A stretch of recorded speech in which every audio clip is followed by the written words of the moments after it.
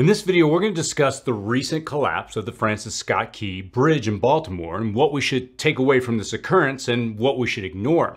We're also going to discuss the increase in number of ongoing cyber attacks that we're experiencing right now and what that means for our future. Stick around to the end where I'll also tell you about the foods that you're going to see a shocking spike in price on this year. Spoiler alert, it's not looking good for Easter. I'll also have another giveaway and announce last week's winner. Now, before we delve into the details, it's essential to clarify the purpose of these videos, to provide you with practical guidance to help you with really giving you relevant information that's going to help inform your preparedness decisions. But remember, if you're feeling overwhelmed, our library of how-to videos really offers detailed information and solutions for uncertain times. And look, while we can't control global challenges, fortifying our environments really enhances our resilience. And additionally, stick around to the end as I'll share some preparedness updates that I'm personally working on. Also, one other housekeeping note. We've picked up some sponsors here recently on the channel, which we're going to introduce in future videos, including this one. I'll share at the end of the video why we're doing this. But long story short, I'm beginning to shop land. I've been doing that off and on for the last few years, but I'm doing it in earnest now to build an off-grid setup and to document the process here on the channel. And as you can imagine, there's a lot of costs that's associated with land, the equipment, and everything else that goes with this endeavor. So we're going to utilize the revenue from the sponsors to fund these projects, which we'll use on this channel to teach. But again, I'll talk more about that in just a moment. With that being said, let's go ahead and jump into the news that you need to know. Infrastructure failures. Whenever we witness infrastructure failures like the collapse of the Baltimore Bridge or the container ship getting stuck in the Suez Canal in 2021, it really shows how fragile the systems are that we rely upon. So what are the problems? Well, first, there are the obvious ramifications of a massive bridge blocking ship traffic in and out of what was rapidly becoming one of the rebounding success stories as one of America's largest ports. Now, in 2023, the Port of Baltimore ranked first in the nation for importing goods such as passenger vehicles, plywood, paper products, construction equipment, metals like aluminum and zinc, and agricultural products like animal feed preparation. Now, in terms of exports by weight, it topped the nation in tractors, commercial vehicles, poultry harvesting machinery, self-propelled construction machinery, and industrial vehicles such as cranes and derricks. However, its primary export was coal, outweighing that of any other port by 5 times. All total, the port accounted for $80 billion in two-way trade. And with a massive investigation underway and daunting but likely lengthy cleanup and salvage operation that's still in the future, the port is now out of commission for the foreseeable future. And this will first impact the 15,000 direct jobs and 139,000 jobs in related services associated with the port. We might see a jump in sugar and sugar-related product prices due to this closure because of the Domino Sugar Refinery, which is a key manufacturer located in the harbor, which takes raw sugar into its plant there and then refines it into other various products at that location.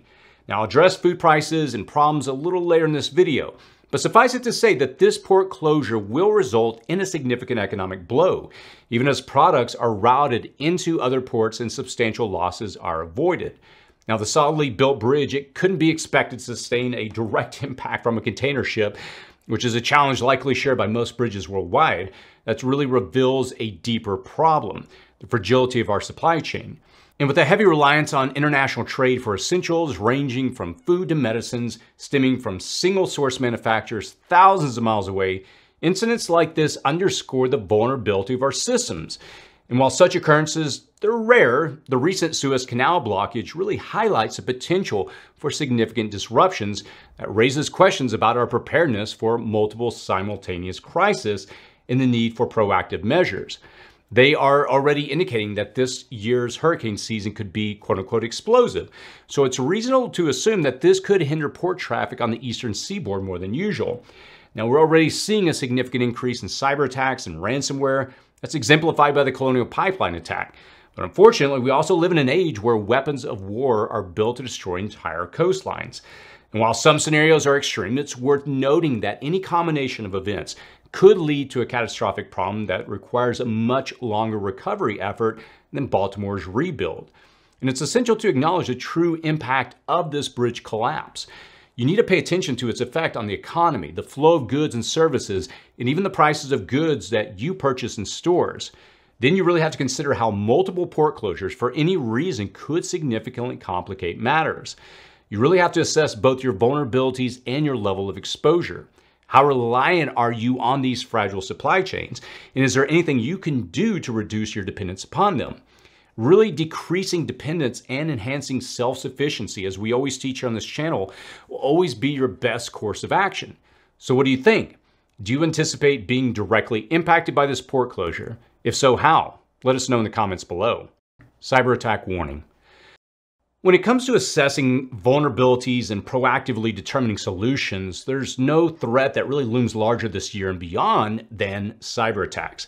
Since January of this year, Microsoft has reported ongoing attacks from nation-state-sponsored hackers, with daily attempts to infiltrate critical systems and escalate control over vital information. Dubbed the Midnight Blizzard, this attack has significantly intensified in volume and methods, such as password sprays, by as much as tenfold in February compared to January 2024.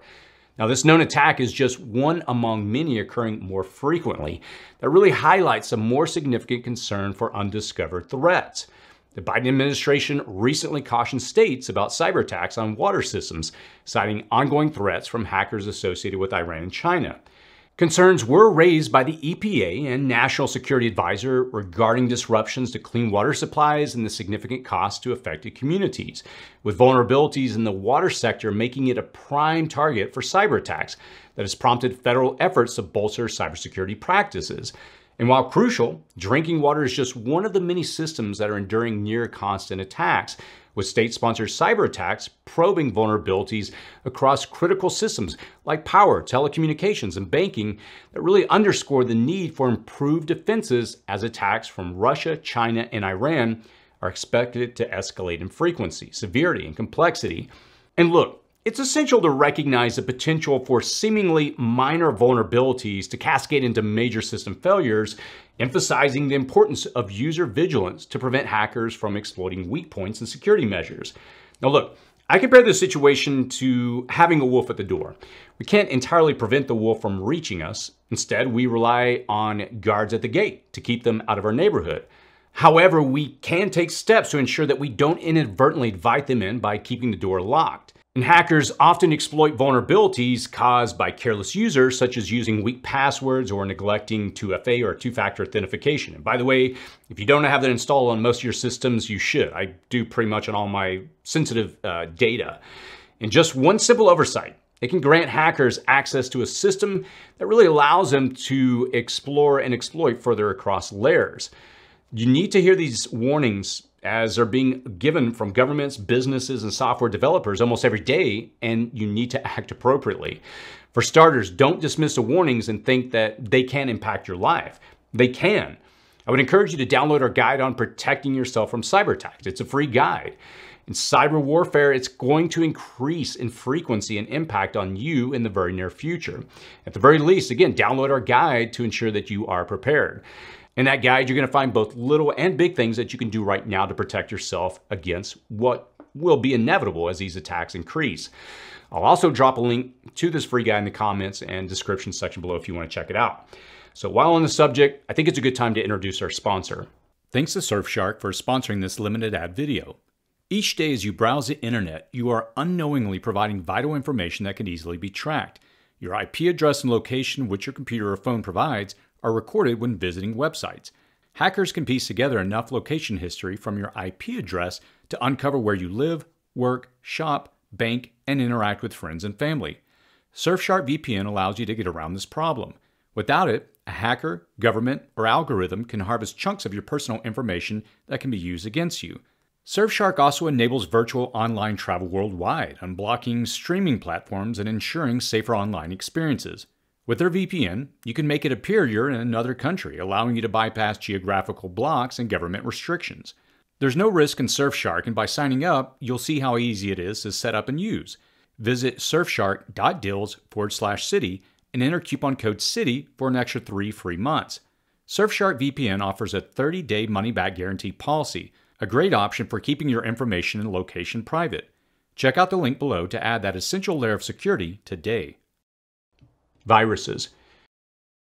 There's another virus other than the cyberkine that could impact our lives shortly, and that's the latest strain of the H5N1, highly pathogenic avian influenza. Now, one of the signs that we watch for in a potential zoonotic virus leap to humans is a jump to mammals. We saw that with H5N1 in sea lions beginning in 2023. Now, the virus had spread to marine mammals such as sea lions from wild birds, and it has been attributed to mass die-offs with evidence of a multi-species outbreak demonstrated by genetic analysis revealing nearly identical strains in multiple species of the sea mammal. Now, Brazil's state of Rio Grande do Sul confirmed 942 deaths of seals and sea lions from H5N1, and the CDC reported sea lion deaths surpassing 5,000 in Peru as of last year in April. Now, most alarmingly, we are seeing this outbreak in dairy cows here in the United States. Federal and state health officials, they confirmed on Monday that dairy cows in Texas and Kansas, they've contracted H5N1 with unpasteurized milk samples from at least 3 farms containing the virus, alongside positive results from a throat swab test of a cow. And meanwhile, cows in New Mexico, primarily older ones, have been reported sick, showing symptoms such as fever, reduced eating, decreased lactation, and thick, discolored milk. However, officials and scientists have emphasized that the milk supply is unaffected. We've also notably seen the devastating effect of H5N1 in the poultry and egg industries. So, should we be worried? While I personally don't drink unpasteurized milk, I'm not too concerned about it from a health and human safety standpoint. As I've mentioned before on this channel, my degree was in microbiology. I graduated from the University of Texas a little over 20 years ago, so I've got a basic enough understanding of what's going on. Enough to at least not be too worried that we're going to see a massive COVID-like outbreak in humans, at least, fingers crossed, not anytime soon. And I can say that for several reasons. First, the impacted dairy cows, they've been older and mostly recovered after about 10 days. And second, this is not a new virus to us humans. It's not novel. A novel virus is a virus that is newly identified or discovered, often one that has been or hasn't been previously known to infect humans or has emerged in a new geographic area or population. These viruses, they may pose unique challenges as they can potentially cause outbreaks or pandemics due to a lack of immunity in the population. But H5N1 is not considered a novel virus. It's a subtype of the influenza A virus that's been known for several decades. Look, H5N1 influenza virus, they have been circulating in birds, primarily poultry, for many years and have occasionally infected humans that do cause severe illness. But we humans have both some natural and some vaccinated resistance to it, so it's not likely to spread or mutate to a spreadable infectious level enough to force us to lock down or anything like what we saw several years ago. And look, our animal friends, whether that's fowl or animals like cows and goats, are more susceptible to having problems, and that will continue to impact our food supply for some of the most basic forms of protein that we consume, things like milk, eggs, and meat. And it's reasonable to expect that we will see jumps in prices in all of these in the present and near future as H5N1 continues to spread. And look, there is always the possibility that a mutation and transference of the virus could, and I use that word's doing a lot of heavy lifting here, it could occur in the future. But as I have said, humans have some natural protections against it, and we're not packed by the hundreds and thousands together in tight spaces like modern food production facilities tend to be. And look, it's something to definitely watch, and I assure you that any opportunity that companies find to raise prices in the face of a threatened demand, they're going to occur. And you might already be seeing that. Are you seeing another spike in milk or eggs at your grocery store? Let us know in the comments below. Giveaway. For this week, we're going to give away a windproof camp stove. Now, due to recent changes on YouTube, I can no longer access user emails off your About page. So what we've done is we've shifted our winner selection process in-house to protect your privacy. And to participate in the giveaway, all you have to do is just simply comment on the video down below, give it a thumbs up, and complete the giveaway form linked in the description and comment section below. Rest assured, this information will only be accessible to our team. And using a random selection tool, we're going to choose a winner from the comments and then reach out to you via email that you provide on the submitted form. So congratulations to last week's winner, Danny Likens. We hope you're going to enjoy the 2-person emergency survival tent that you won. Food price increases. In 2023, egg prices soared to a record-breaking high of approximately $7 per dozen in certain regions, driven by a combination of inflation and a severe bird flu outbreak. but still, they gradually stabilize back to typical levels by midsummer. However, we're about to see those prices go up again due to another severe outbreak of H5N1 that's coinciding with rising demand for eggs during the Easter holidays, significantly impacting supply and causing a spike in prices. Now, the duration of this increase will depend on whether poultry and egg farms can get ahead of the virus outbreak. Now, additionally, milk prices will rise due to inflation and more expensive feed, and depending on the extent of the dairy cow outbreak of H5N1, the mere news of this outbreak circulating through mainstream media will likely result in further price escalation. And when discussing eggs, milk, or poultry meat, it's important to consider the raw form on shelves, existing inventories, and other products that are made from these raw ingredients. There's also a severe spike in chocolate prices that's anticipated. That's directly resulting from a fungus stimulated by excessive rain affecting cocoa production in major producing countries like Ghana, Ivory Coast, Nigeria, and Cameroon.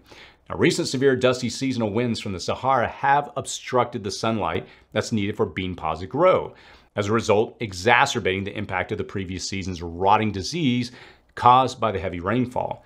Now, consequently, exports from the Ivory Coast, the leading global producer, have declined by a third in recent months. And the citrus industry is also continuing to face challenges as inclement weather and citrus greening disease, for which there is no cure, continue to devastate this sector. That's really preventing fruit from ripening fully and leading to the death of citrus trees within a few years, leaving some growers with no option but to cut down their trees in the coming years. You might have also realized some sticker shock if you've gone to buy olive oil recently. I know I did, even though I alerted you of this problem with Spanish and Italian olive production in a video just last year. Now, 2-liter container has jumped in price from $19.99 to $32.99 in just under 2 years. The brand I buy, it went from $17 to $27, and I realized when I shopped earlier this week. As you can imagine, I was shocked, even though I covered this and warned you about it over a year ago. And while the olive oil, eggs, poultry, citrus, tomato, and chocolate shortages can all be attributed to natural viruses, funguses exploding out of excessive periods of rainfall, or other nature-related causes, there are also economic decisions spiking prices. Droughts and fires, they've reduced pasture lands and forced ranchers to downsize their herds, reducing supply. Bridges collapsing in Baltimore, as we mentioned earlier, could result in a spike in sugar prices. And there are many other natural man-made reasons for the coming food increases. And amidst natural causes and intentional decisions by producers, factors like inflation, greedflation, and shrinkflation, coupled with challenges in food supply production and distribution chains, really suggest a looming food supply crisis that's further complicated by ongoing geopolitical struggles, leading to foreseeable price hikes that extend beyond just political administrations. And look, realizing this reality, focus on core prepping fundamentals is crucial. You need to ensure access to food, water, and shelter, and assess your ability to survive for 3 weeks, 3 months, or even a year if the food supply chain continues on this downward spiral. And you need to consider whether you produce or you're going to grow some of what you consume, or are you prepared to do so, as this problem, let's be honest, is unlikely to dissipate and may exacerbate, and really offering a hedge against inflation as preparedness lessens the impact of rising prices. And look, while the news can seem overwhelming and the image that it paints of our future is a little more gloomy than we would like, again, as I always say, there are solutions that you can implement today to reduce your overexposure to failing infrastructure or food supply chains. What I'm personally doing is picking up gardening. I've got a lot of cleaning. I did not do a lot of planting last fall, so my garden has fallen into a state of disarray, so I got to go through and clean that out. We had a lot of rain over the last few months, so weeds have taken over my garden. So I'm going to be working on that over the next week, cleaning it up and getting things ready to plant. We're going to be doing some videos here on the channel soon to get you started on your planting. One of the things, as I mentioned at the beginning of the video, for the last few years, I've been shopping land. And one of the problems in our area is that when COVID hit, land tripled. And this is not just unique to our area. In some places I know people in Texas, they've seen it quadruple. So what happened was land went way up. Now the sellers are no longer able to sell at the price they're asking for it. The houses or the properties, not houses, but the properties are sitting on the market for a year or more. And so they're now beginning to drop. I'm starting to see fire sales in some of the areas I'm looking in. In other words, I've seen some properties drop by as much as 50%. I went and shopped one piece of land Tuesday, a couple of days ago, and it has a well, 10 acres. Unfortunately, the area that I looked in, the area that I can afford, and it has a lot of water, it's a heavy weed growing area, which the problem is it brings in a lot of crime. There's a lot of theft.